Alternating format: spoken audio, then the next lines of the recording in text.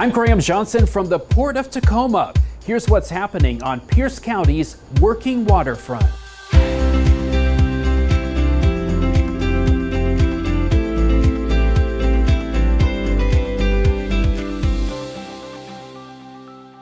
We're coming to you from the end of the Sitcom Waterway, home to the Port of Tacoma's administration building. Plans are taking shape for a new port business center closer to downtown Tacoma.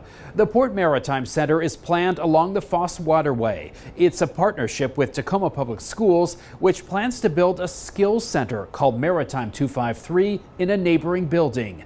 Maritime 253 will teach South Sound High School students skills that can lead to careers in the trades and the maritime industry. Before construction can start, the site must be ready. The port's remediation experts are overseeing extensive soil sampling of the property, which was once home to the Wheeler Osgood Company door mill. They'll cut it open, they'll log the hole. What kind of soil is it? Is it sand, silt? Architects are working on conceptual designs for the building, and information on the project can be found at portmaritimecenter.com. The port is planning to hold the next public open house for the project in early May. Details are coming soon. Developing the workforce of the future isn't just happening on land. The port provided money to the Youth Marine Foundation to help bring its new training vessel, the Doolin Rogers, into regulatory compliance. We rode along as Tacoma High School students joined a voyage focused on marine science. They lowered a camera underwater and took samples from the seafloor. This type of fieldwork is one of my dream jobs. I'm stoked, man. It's so cool. I want to be a marine biologist. One of the pillars of our strategic plan, our 5-year strategic plan, is investments in workforce development. We know that we need to take a leadership role in creating the workforce of the future for the maritime industry. At portoftacoma.com, you can watch our in-depth story about the educational work aboard the Doolin Rogers. Also on our site, in honor of Women's History Month, you can see our 2023 video featuring trailblazing women longshore workers in Tacoma. To find out when we post new stories, join us on social media.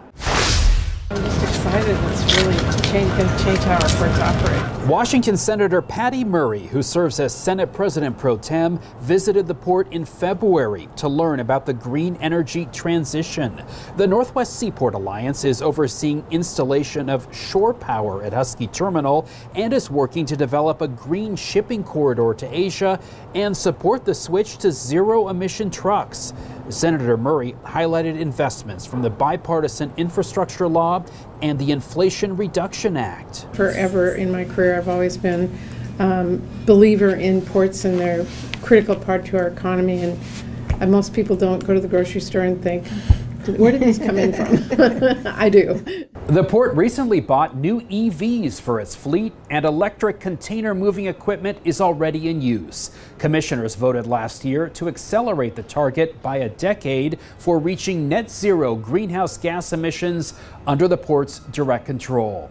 The Port of Tacoma Commission meets at least once a month at the Fabulage Center off Port of Tacoma Road.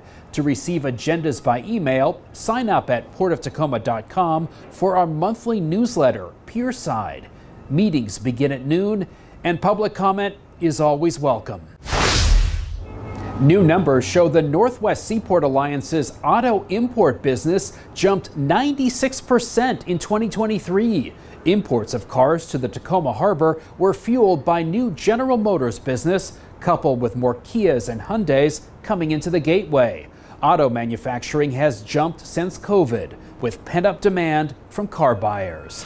A planting project that's the first of its kind in the state is happening at the Port of Tacoma. Scientists from Washington State University are planting what are called sentinel trees and shrubs on port property at the Fabulage Center. The sentinel plants will be closely watched by scientists and volunteers for signs of invasive species that might arrive at the port. The idea is to detect any invasive pests or diseases before they can impact Washington farms. These are the first sentinel plantings at a port in Washington. Finally, this month, the port sponsored a big celebration in the Tacoma Dome Exhibition Hall. The Asia Pacific Cultural Center held its 26th annual Lunar New Year celebration featuring Taiwan. The free family event included lots of activities and live entertainment. Thanks for joining us. We'll be back in April with another edition of Working Waterfront.